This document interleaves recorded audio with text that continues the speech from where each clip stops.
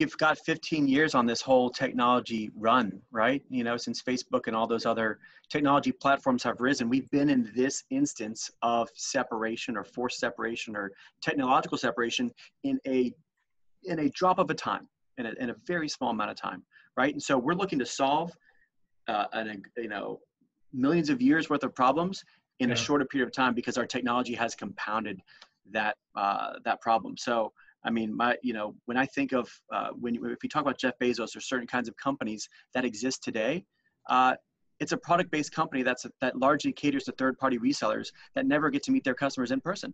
They don't ever have to talk to them. They don't have to like have a video conference with them. There is zero connectivity. I click, I order, and someone from somewhere across the country spent their, you know, their time and their effort and their wonderful energy making something for me, and it comes to my doorstep. And so it takes, the business is largely humanless as it is.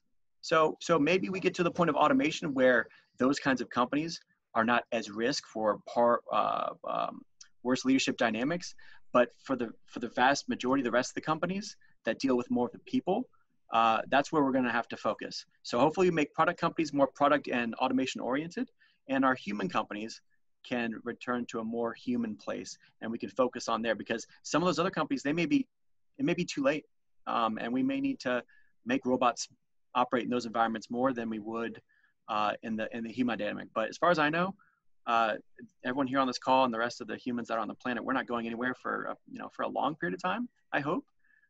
So we need to make the most of it.